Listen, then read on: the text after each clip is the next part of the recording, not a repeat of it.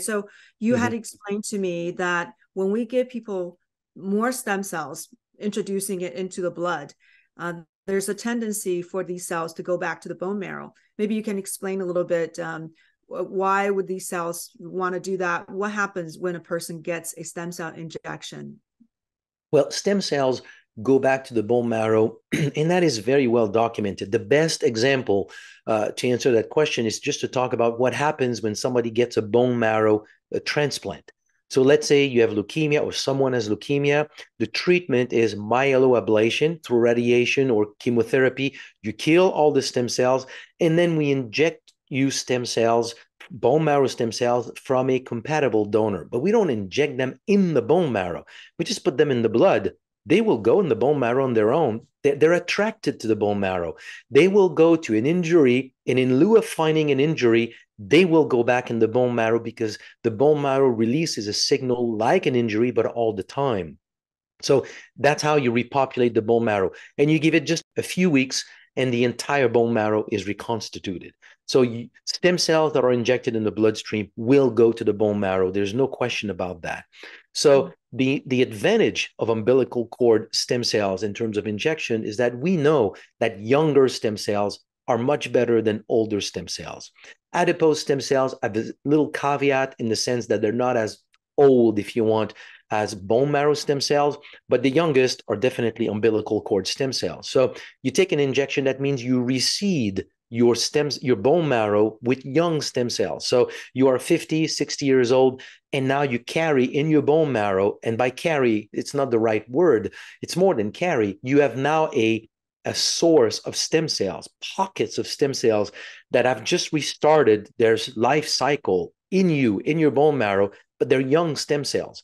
So they're more powerful to repair. By more powerful, what I mean is that studies were done where if you take, let's say, a middle-aged mouse and you trigger an injury, and then you inject in that mouse stem cells isolated from a 1-day-old mouse or a 12-month mouse, which is an old mouse. And the younger stem cells are much more effective at supporting repair. So that's what I mean by using younger stem cells.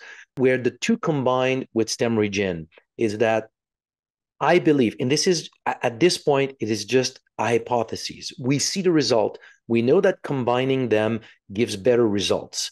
So why? So we would have to go into a lot of studies to really document all of that. But if we step back and we look at the physiology of stem cells, which I described somewhat earlier with this connection with CXCR4 and FDF1, when stem cells circulate in your blood vasculature, the only place where they can migrate is in a very, very small area of your blood vasculature that is called the postcapillary venule.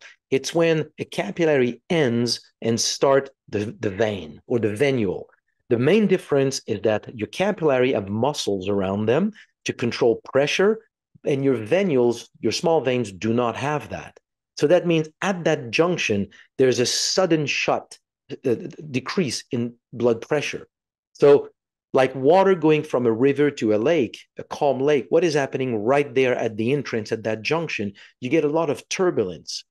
The turbulence at that junction is the mechanical signal for L-selectin to mechanically be affected and trigger the expression of the CXCR4 receptor. That now makes the stem cells listen to, do I have SDF1 released in that area? So that means the tissue needs repair. So if so, there's connection, adhesion molecule, the stem cell grab the capillary, migrate in that tissue. That area is a fraction of your entire blood circulation.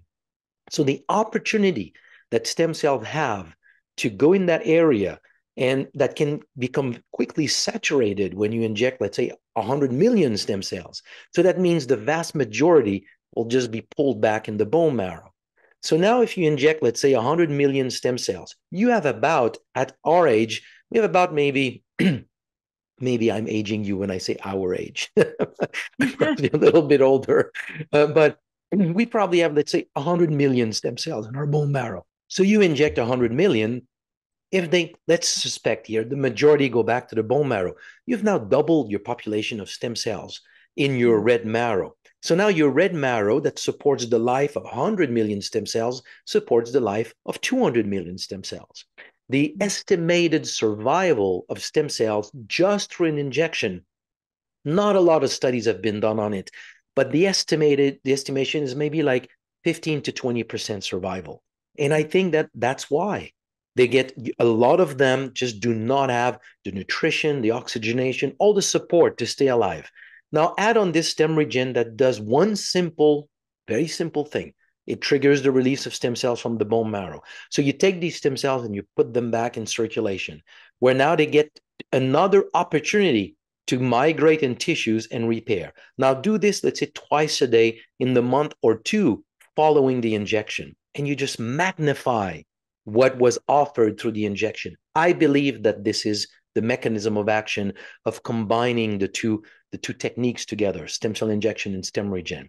So we're starting to do some studies to document this phenomenon, but we're a dietary supplement company. You know, studies are expensive. But that's what I believe is happening. So these cells, when they all go back to the bone marrow, and the bone marrow has trouble sustaining all these cells. So somehow there's just not enough nutrients, or I'm suspecting here that when you have a niche in the body that is supporting any kind of cells anywhere in your body, if you suddenly double the number of cells in that area, it needs, in order to be strong and healthy, you need to have better blood circulation, better blood supply, better nutrient supply, oxygen supply. I mean, it comes with it. You don't get that within a few hours of a stem cell injection. So I'm just thinking you start to stress the tissue, and over time, it's probably one of the mechanisms for the low survival rate of injected stem cells. I believe that that's how it works.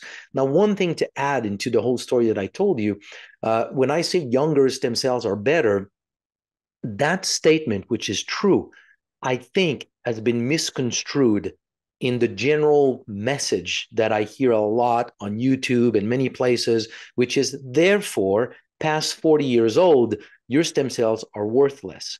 And it's important to mention that the study that I just described on congestive heart failure, all of these patients were between 65 and 75 years old. And just on STEMREGEN, they got quite a bit of recovery.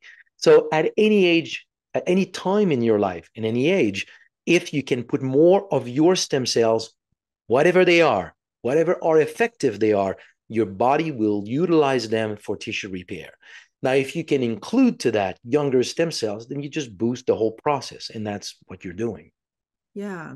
So when you get them out of the bone marrow and back into the circulation, you think they will have a lot better chance of getting the proper nutrients and actually survive better?